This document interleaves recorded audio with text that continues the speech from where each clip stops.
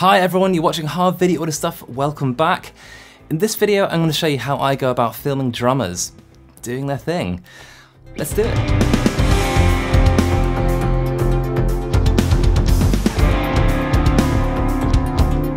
I just want to say a special thanks to Ben and Alex for letting me film at their beautiful studio in Wells, UK, called Axe and Trap Studios.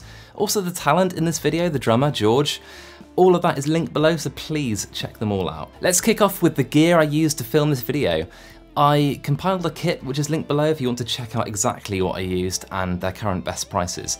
I filmed the whole thing on my Sony a7S II and I used a variety of lenses depending on the shot.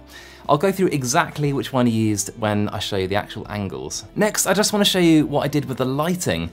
In this case, I've used a 3-light setup with an Aperture C300 with a big light dome for that big diffused key light. And then I've accented it with 2 Aperture LED panels behind our subject with no diffusion for that kind of nice silhouette and little bit of flare.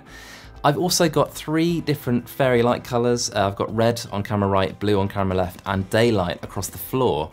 That's just to jazz up the background a bit and, you know, give us some nice bokeh balls. As you may know, I'm a huge fan of movement in video. I'm really not a fan of the lockdown still frame kind of look like this.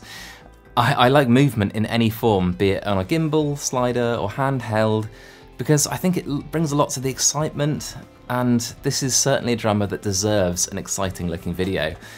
In this video, the shots I captured are mainly on either a slider or handheld. The first angle I captured is my safety shot.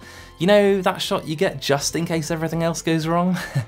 I used a Canon 35mm f2 prime lens, which is just about wide enough and gives me some nice background blur.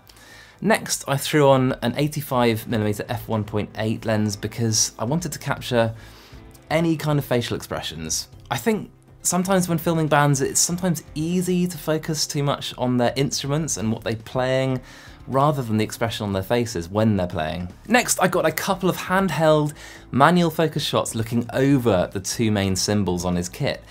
I noticed that George, the drummer, is fairly placid when he plays, except for when he smashes one of those crashes. So I really wanted to capture that intensity when it happened. For these 2 shots, I used a Sigma 50mm f1.4 art, hence the very sharp image and big bokeh balls. I then wanted to get just one really crazy shot with a super wide angle lens, so I moved the tripod and slider and put it as far as I could inside the kit without being hit by a drumstick.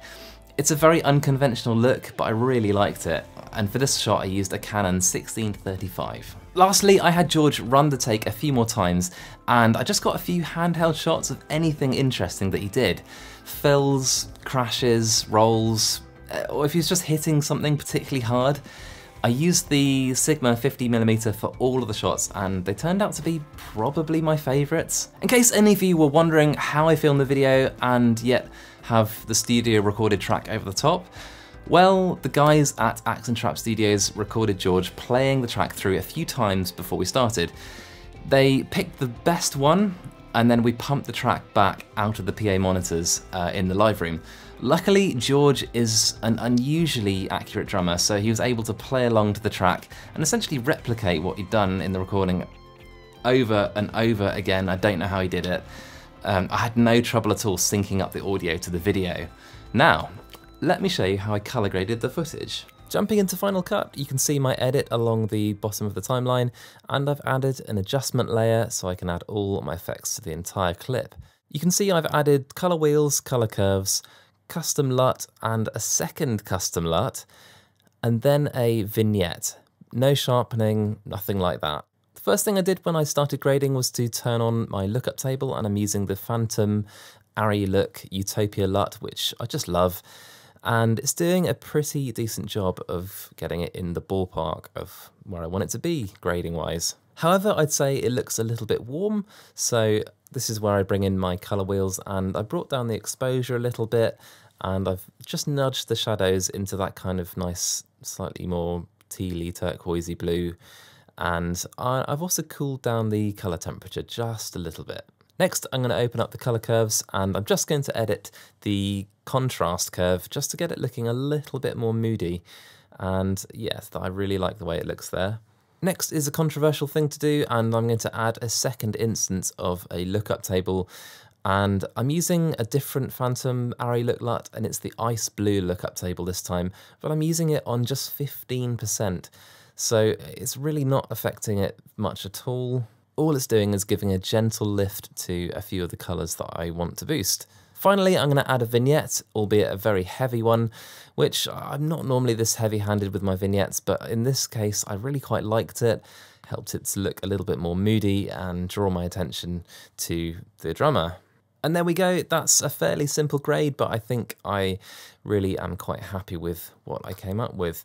Be sure to check out the full video, which is at the end of this video. Please hit subscribe and check out the links below. That's the best way to support this channel. Massive appreciation in advance, kind sir / madame. And that's it for now. I hope you found this video interesting and helpful. Till next time, let's help each other out and shoot better video. See you guys.